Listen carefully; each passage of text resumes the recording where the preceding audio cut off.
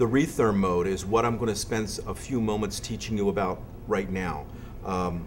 Your appliance has this Retherm mode, which basically is a pre-calculated amount of humidity, and we slow down the fan speed so that when you rethermalize things, you don't have to cover them with aluminum foil and plastic and all that. They'll rethermalize faster with the fan speed and the moisture that we put into the cavity.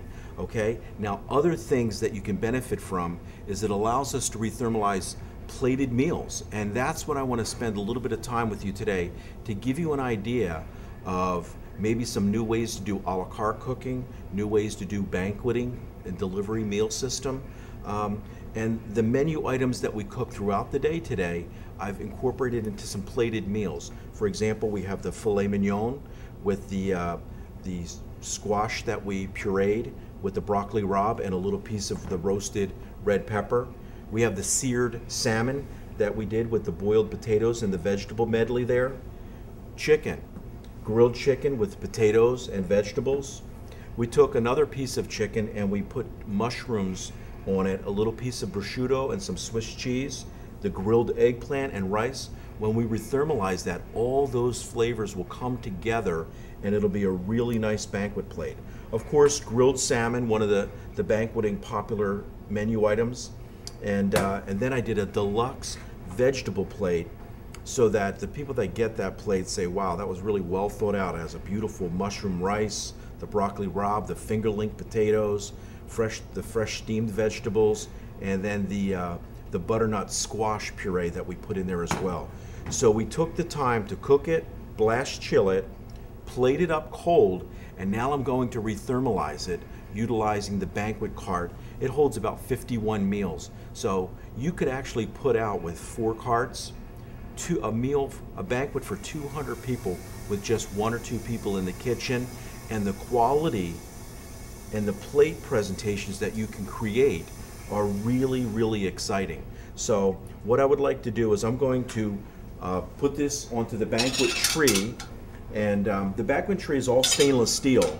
The other thing I see a lot of people using the banquet tree for is pre-plated desserts, and we make 2 different sizes so that you can have larger spacing for the different types of dessert that you might need that might be towering a little bit. Okay, so I load this up. Now you'll notice that I have all the plates on here, but I also have empty plates. What's important for you to understand, I'm only doing a banquet here for probably about 40 people, and this holds 51 plates, okay? So what I want to do is I put the other plates in because I'll rethermalize in about 10 minutes. I'll pull it out and put the thermal hood on, okay? And then I want that to sit for about 10 minutes before I deliver it. The thermal heat coming from the plates will keep all my banquet items there, the 51 plated items, hot for about 30 minutes, okay? So I always fill the banquet cart completely, whether it's got food on it or not. And if you're doing a full banquet, then you don't have anything to worry about. So let me preheat this and load it into the combi. I want you to see that. Okay, you've got your cold plated meals all ready to go on the banquet trolley here, and I've set Retherm mode, 300 degrees, 10 minutes. It's already preheated, so I'm going to open the door and just load the trolley. There we go. It goes right on in. Okay, so I load it in, I lift it up, and just roll the cart out and close the door. Okay, our banquet is ready. I'm going to unload them and then put the thermal cover on them.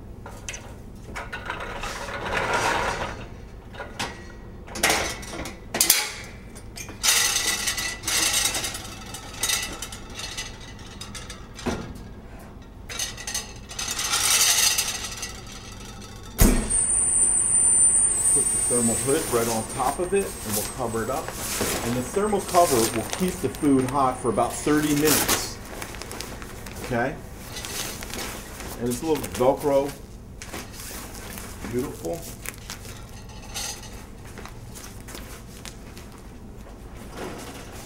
So when it comes out for the first time, you want to let the food sit at least 10 minutes.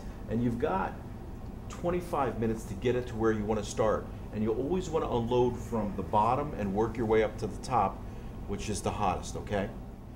Okay, I pulled the 6 different hot entrees out of the oven, and you've got to be careful. These plates get up to 300 degrees, and they keep getting hot. So now I'm going to just sauce my grilled salmon with a little saffron sauce, okay?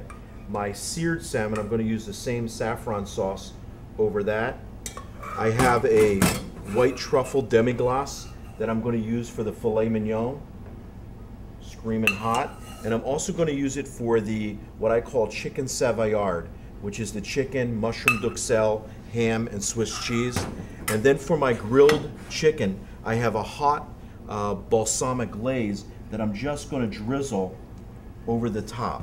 And you can see, the vegetarian plate really doesn't need anything. You can see beautiful, really hot plates ready to go, and definitely beautiful and arranged.